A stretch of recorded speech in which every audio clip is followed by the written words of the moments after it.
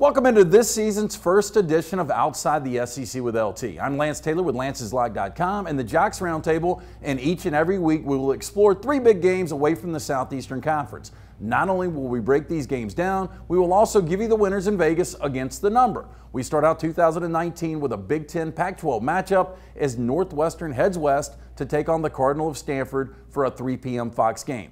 The last time we saw these two kick off a college football season, Pat Fitzgerald's Wildcats knocked off a Christian McCaffrey-led Stanford team that went on to win the Rose Bowl that same year. Northwestern once again exceeded expectations in 2018 by winning 9 games in the Big Ten West. David Shaw's team is coming off an underachieving 9-win campaign, and although they do lose some key offensive parts in Bryce Love and J.J. Arcega-Whiteside, I do like quarterback K.J. Costello. The biggest factor in this matchup will be up front, where the Cardinals should have a field day against a Northwestern offensive line that gave up the most sacks in the Big Ten last year. I expect Clemson transfer quarterback Hunter Johnson to be running for his life all afternoon. I like Stanford in this spot, minus the 6.5. Next, we head to Jacksonville for a 6 p.m. ESPN tilt between Boise State and Florida State. This is a huge second year for Willie Taggart, as his Seminoles were a train wreck all of 2018, going 5-7 and missing a bowl for the first time in 36 years. On the other side, Brian Harsin has won 10-plus games in 4 of his 5 years, but something will be a little different for the Broncos in 2019, as they will start a true freshman quarterback in Hank Bachmeier.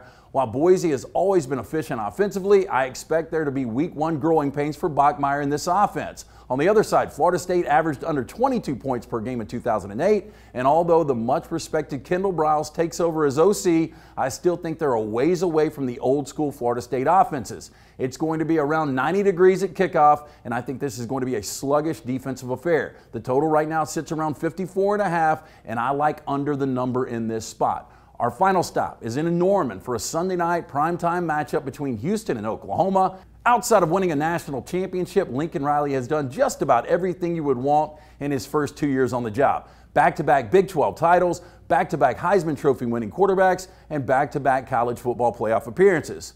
Once again, Riley will rely on a transfer quarterback, and this time it's a familiar face and former Alabama standout Jalen Hurts, who brings in a 26-2 record as a starting quarterback.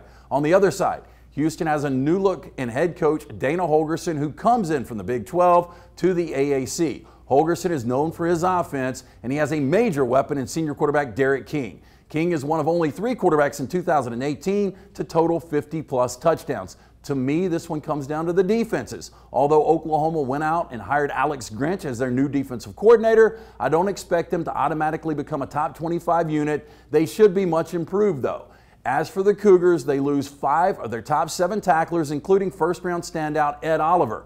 Oklahoma, led by Trey Sermon and Jalen Hurts, should be running downhill all night. Dana Holgorsen is 1-7 all-time versus top 5 teams. Let's make that 1-8 after Sunday night. Give me Oklahoma minus the huge number of 22.5. And to recap, we like Stanford at home minus the 6.5. We're playing under the 54.5 in the Boise-Florida State game. And finally, Sunday night, we're laying the really large 22.5 and backing Oklahoma. There you go. 3 picks, hopefully 3 winners to start out 2019. This has been Outside the SEC with LT. For more information, check out Lance'sLock.com or listen live daily on WJOX 94.5 from 6 to 10 in Birmingham.